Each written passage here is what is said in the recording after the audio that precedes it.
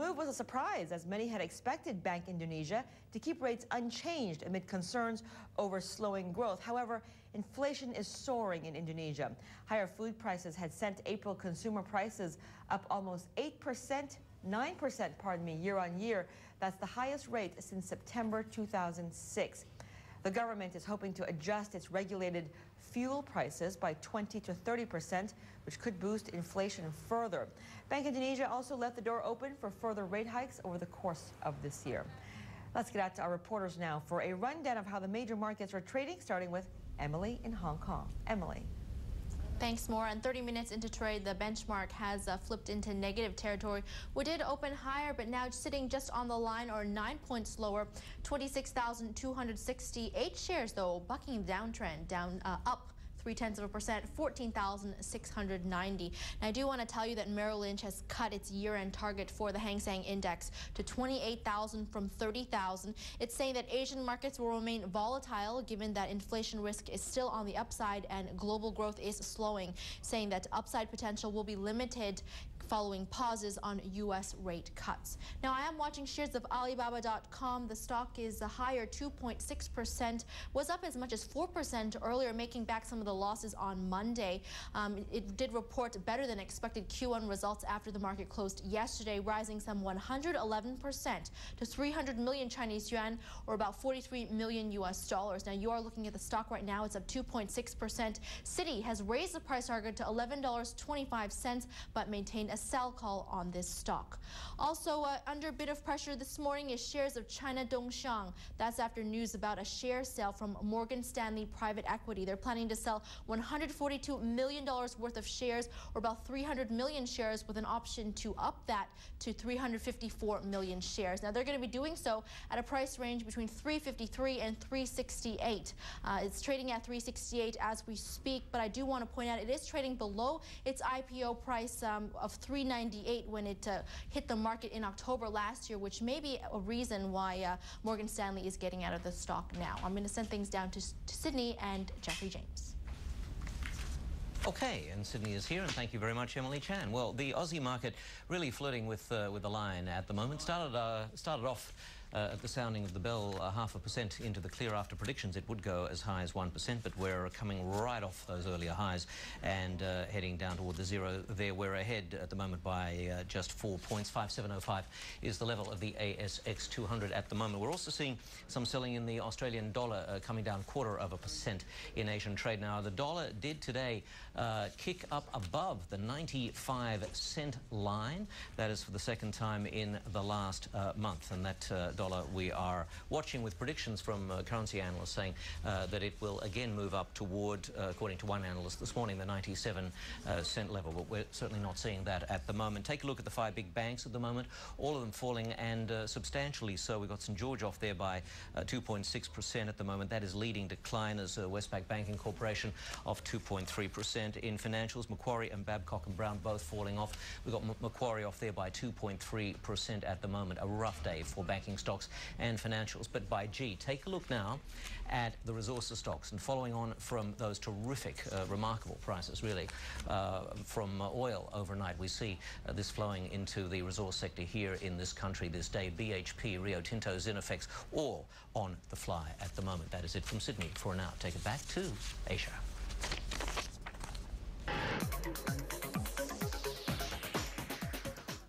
All right, time for Stock Central with Arnold Gay right now. Hey, Arnold.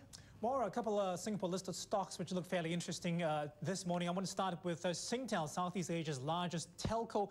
Take a look at the stock, showing a little bit of weakness, down by 1% right now, off by about 4 cents at 382 Singapore dollars. The main reason here is probably a ratings cut by Citigroup, cutting its ratings on the stock to a hold, and also reducing its target price by 10% to 4 Singapore dollars from 440 previously.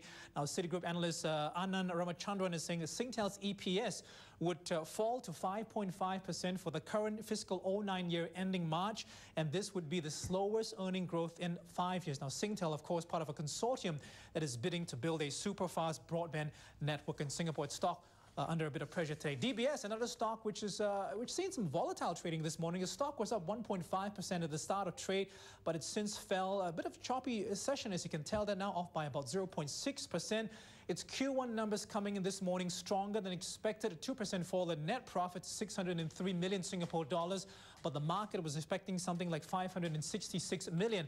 But what's likely to be happening right now, investors are waiting that press conference to be held by the new CEO, Richard Stanley, which happens in about 2 hours' time, where he's likely to address the outlook for the bank, as well as concerns about his corporate CDO exposure, as well as the outlook, overall outlook for the bank's earnings. Some of the banks in Korea also look fairly interesting. Take a look at what's happening with three in particular. Now, Reuters is quoting the KDIC, this is the Korea Development Investment Corporation, and the FSC is saying that the CEOs, so Woori Financial Group, Woori Bank, and Korea Development Bank, that bank not listed, their resignations had been received and accepted, and so they would be replaced soon. But take a look at the stock for Woori. A nice bounce there on that news, up 4%. Industrial Bank of Korea, incidentally, the CEO of that bank offered his resignation, but that had not been accepted, and we do have a nice reaction as well. In contrast, Kookmin Bank, the country's largest, off by 3.3% this morning. Maura, back to you. Okay, thank you very much, Arnold. Now, on the U.S. political front, Barack Obama and Hillary Clinton have split crucial presidential contests in Indiana and North Carolina. The results push Obama closer to securing the Democratic nomination. They also keep Clinton's faint hopes alive. We're joined now by Jay Gray of NBC News. He is live at Obama's camp in Raleigh, North Carolina. Good evening to you, Jay. Hey there, Maura. The drama here in North Carolina ended very early. Barack Obama with a decisive win. He took the stage here in Raleigh about an hour to an hour and a half ago, sounding much more like the Democratic presidential nominee, though he hasn't wrapped that up as you talked about. He talked about the Republicans. He also talked about his party and how they must stay united, even though this vote continues to be very divided. He winning here in North Carolina, Hillary Clinton winning in Indiana tonight. So this race moves on now to the next primaries in West Virginia and Kentucky, Maura. It just continues to roll on. All right, the never-ending story. Jay, thank you very much for joining us. There's got to be an end coming up soon, right? The election is November. Okay, coming up, though, the U.S. dollar has been gaining against the yen today. We'll look at the action in the forex markets. That is next.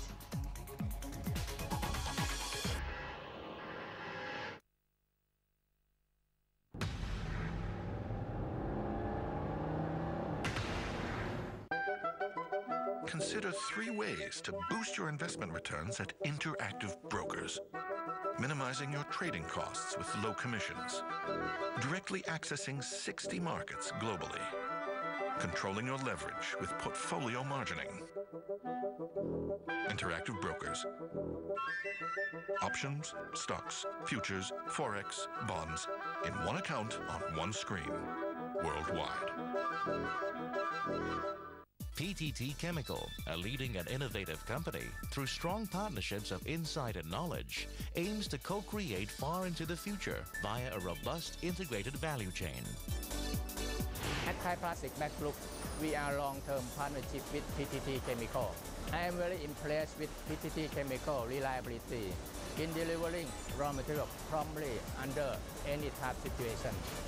Berli Dataplast is Thailand's major plastic packaging company dealing with multinational clients. Through a long-term partnership, we trust PTT Chemical for raw materials, crucial market trend information, and staff capability to produce quality products and technical services for customers. We are very proud to be associated with our King Research Project, Land Pak Bia Wastewater Treatment. I am happy with PTT Chemical support for this project, which helps the environment and Thai community. PTT Chemical. Chemicals come alive through innovation. We have the mother of all economic data. That's the jobs report. The CEO of BP Capital is talking to Squawk. CPI is coming out today. Housing starts also hitting the retail table. sales numbers just minutes away. Instant reaction and analysis. Crude is topping new highs this morning. Let's get the early trading buzz. Squawk debate you can't afford to miss. It's time to get in the game. The deal's dead. We've got a Squawk exclusive. You want experts? We've got experts. Our top story this morning. This is a busy week. Fastest seller ever.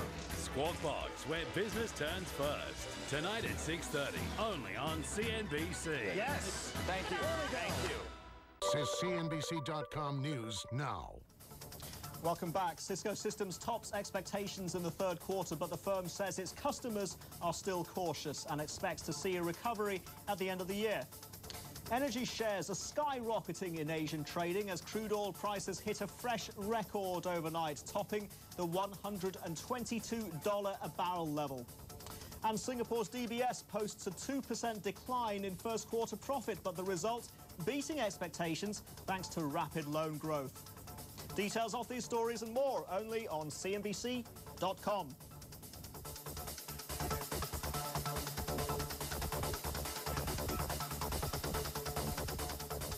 Over now to the city of Indianapolis in the state of Indiana, where the Democratic presidential hopeful Hillary Clinton is speaking right now. NBC News is calling the race there too tight to call just yet. My mother had a difficult childhood, but worked hard to provide a loving home for us. Okay, let's get back now to Hillary Clinton. I think she's speaking. Yep, she's speaking in Indianapolis, talking to her supporters there. Her rival, Barack Obama, has already been declared or projected the winner in the state of North Carolina. The race now for the state of Indiana is too close to call. Let's listen in on what she has to say. And never stop believing in the promise of America. And yet today, I have met so many people here in Indiana and across America who feel invisible. You sure feel invisible when you're paying $60 or $70 to fill up your tank. You feel invisible when the money you took to the grocery store no longer meets your needs for the next week. You feel invisible when your health insurance disappears and college is out of reach. And you can't believe how invisible you feel when your loved one who served our country in war is ill-served back at home. But I know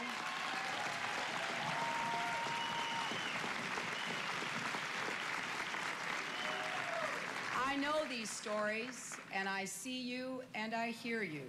And I know how hard you're working for yourselves and working for your families. And I will never stop fighting for you so that you can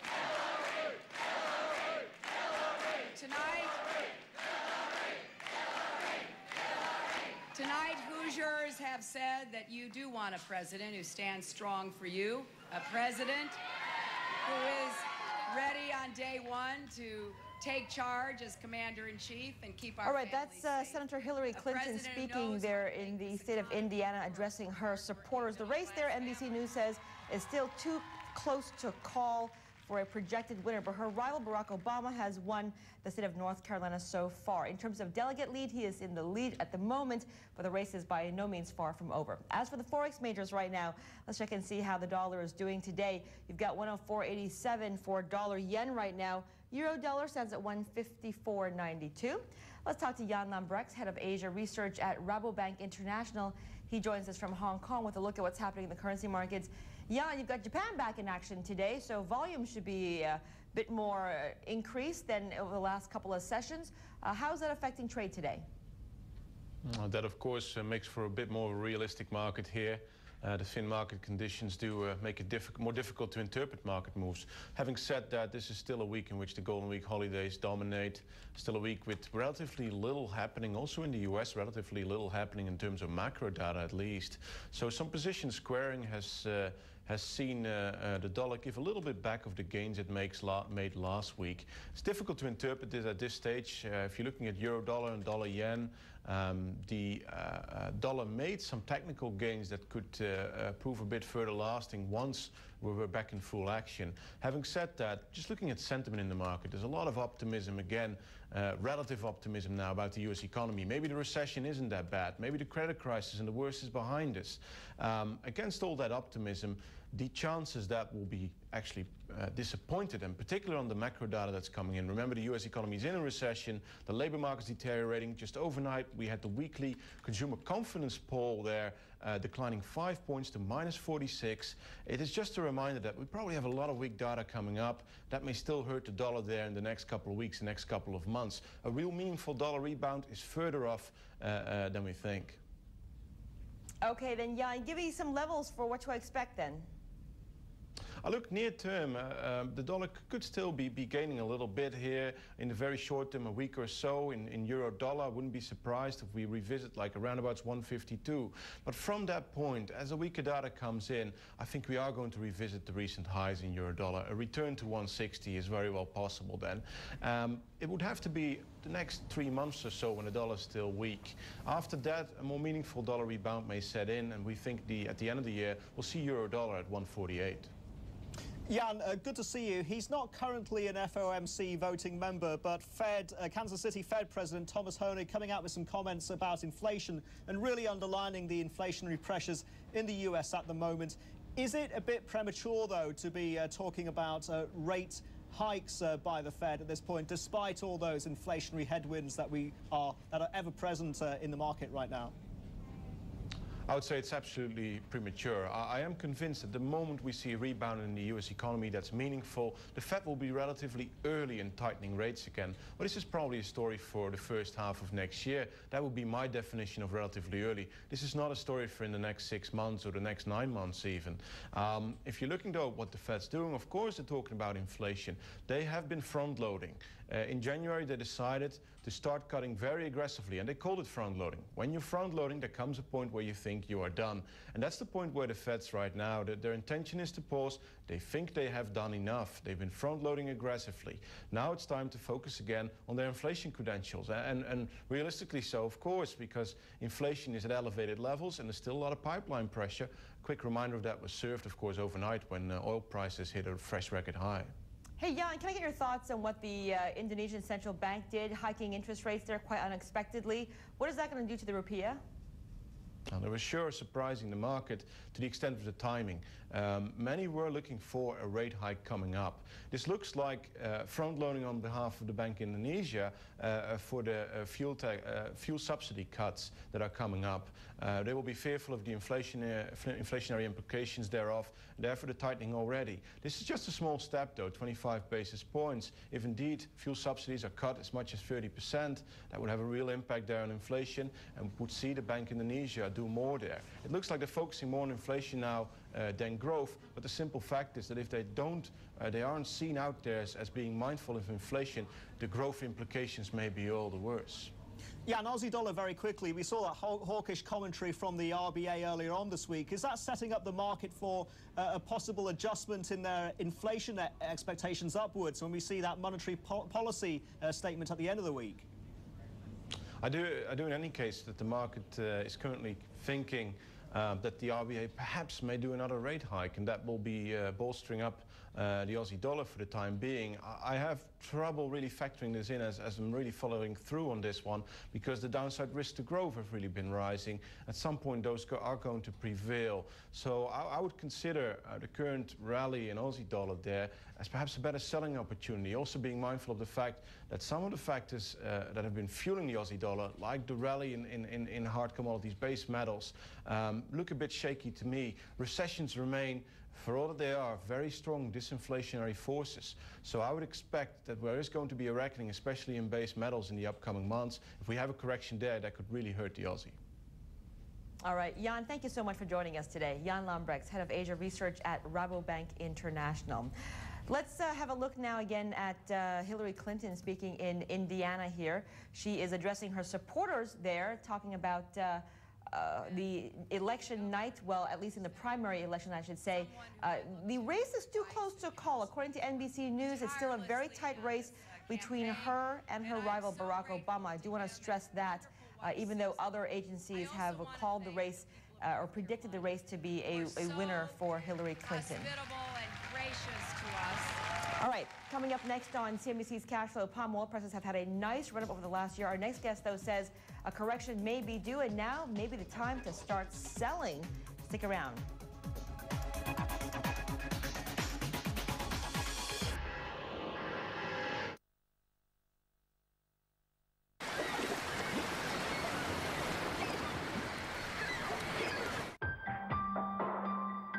Some think startup. We think IPO. Some think competition. We think partnership. Some think successful business. We think wealth protection. Whatever your vision, we at Credit Suisse seek new perspectives to make it a reality. Just because the black sands of northern Canada hold the world's second largest oil reserve doesn't mean it's easy for an oil company to go out and get it. You need to accurately predict what world trends mean for business before you can develop the technologies to meet them. That's what Emerson does. We anticipate our customers' needs so that when they're ready... Hi, we've been waiting. We're ready. Are you? Emerson, consider it solved. On the next show, we'll find out how currencies are doing ahead of the central bank meetings in Europe and the United Kingdom. And we will run through first quarter earnings from Southeast Asia's largest lender, DBS. Find out how Singapore banks are managing their exposure to the U.S. subprime mortgage crisis.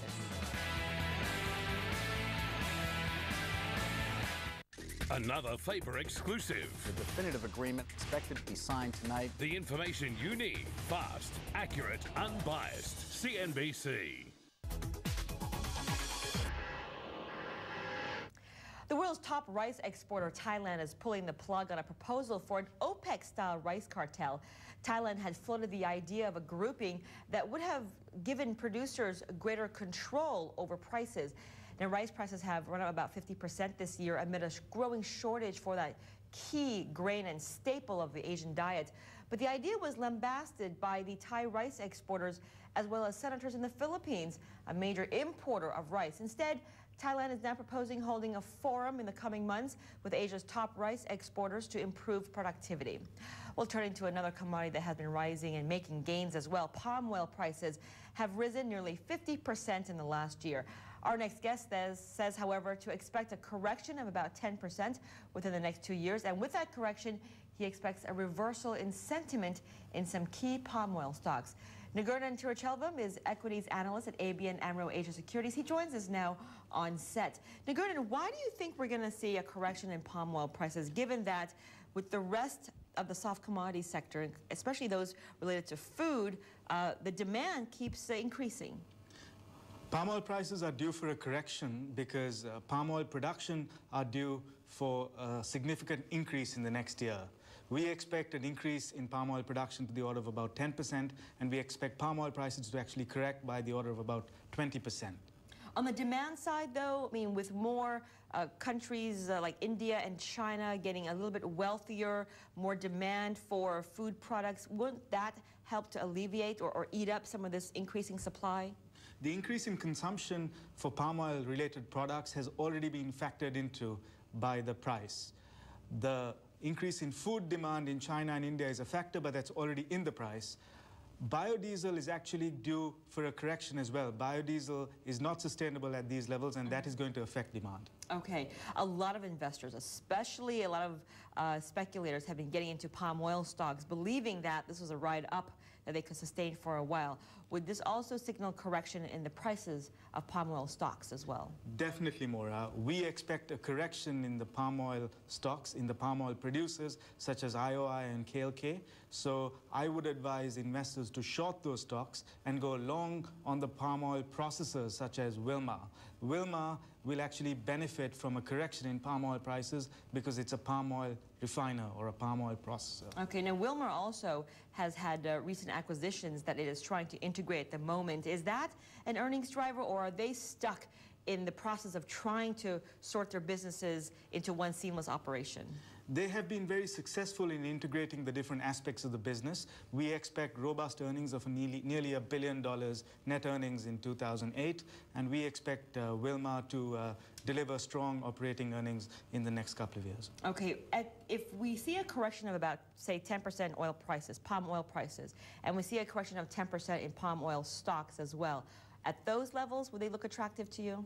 Possibly, but I think we are some way from that stage. So how much of a correction in terms of palm oil stocks do you expect to see? For IOI, we expect a correction of about 20%, and for KLK, about 25%. Okay. What about other drivers out there for the palm oil sector? I mean, are you looking at perhaps demand coming from either non-food, non-biodiesel, but other uses for palm oil in terms of products, or are you looking at perhaps consolidation in the industry as well? I don't think there's going to be much consolidation. We've seen consolidation in the form of a Wilmar merger. They are companies who have strong balance sheets, but they're focusing on capacity expansion rather than consolidation. Okay, Nigurnan, thank you so much for joining us today. Nigurnan Tiruchelvam, equities analyst here at ABN AMRO Asia Securities, joining us. We've got lots more coming up in the next hour of CNBC's Cash Flow. Stay tuned to CNBC, first in business worldwide.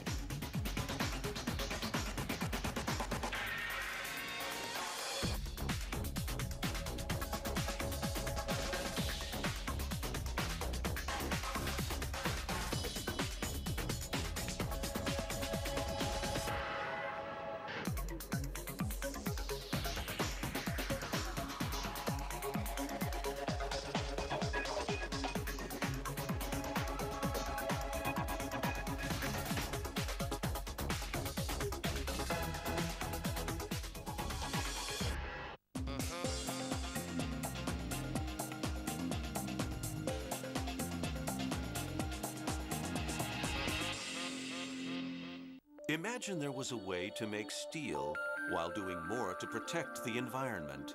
Now there is. In Wuhan, China, major steel producer Wisco leads the way. In strategic partnership with GE, Wisco continues to innovate as a global leader in cleaner steel. As steel is made, unhealthy gas is released.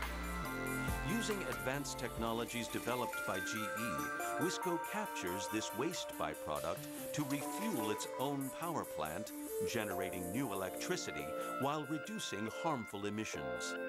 Think of it as energy recycling. With GE technology, Wisco enhances efficiency, saves energy, and cuts emissions, improving air quality for everyone. Now we can all breathe a little easier. Wisco and GE, partners for cleaner steel.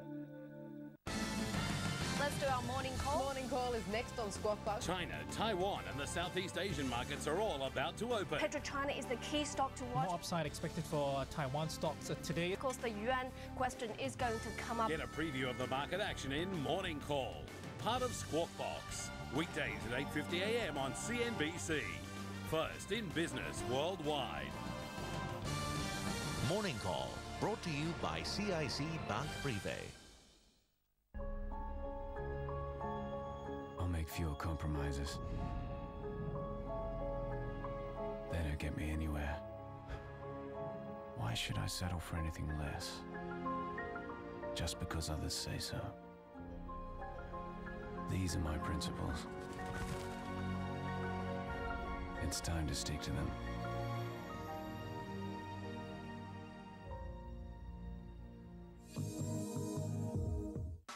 All the UEFA Euro 2008 action. Now at your fingertips with HubStation. You can record, pause, and enjoy instant replay anytime you want. You'll never miss another goal with HubStation. For a limited period only. Get the HubStation at a special price of $197.95. Call 1630 or log on to our website for more details.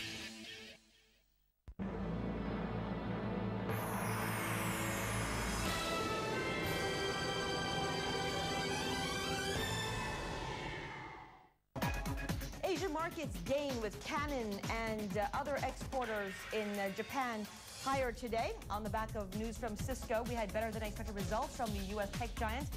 DBS Group, Southeast Asia's biggest bank by assets, posting a less than feared 2% drop in quarterly profit as growth at its loan business helped to offset credit-related write-downs. And General Electric will reportedly pick rival lender AECOM as the preferred bidder for its Japanese consumer loan business in a $2.9 billion deal that would create the country's biggest player in the industry.